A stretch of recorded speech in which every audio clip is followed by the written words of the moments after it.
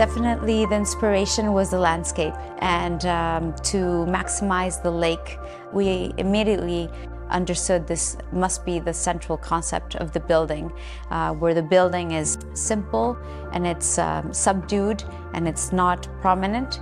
It starts to become prominent once you enter the building and the scale and the proportion changes.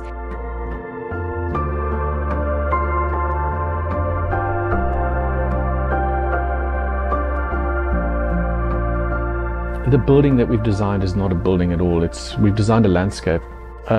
We've actually reinstated a landscape. So the impact on the resort will be that instead of being presented with a building, as one would expect, the resort is presented with a beautiful park.